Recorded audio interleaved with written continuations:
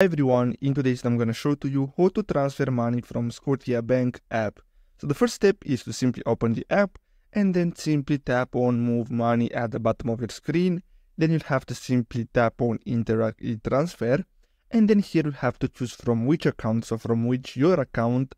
So maybe you want to choose your personal account, your savings account, and then you'll have to simply choose to who you want. So you'll have to enter their email address and then enter the amount, and then simply slide to send, and that's all. So I hope you found this video helpful.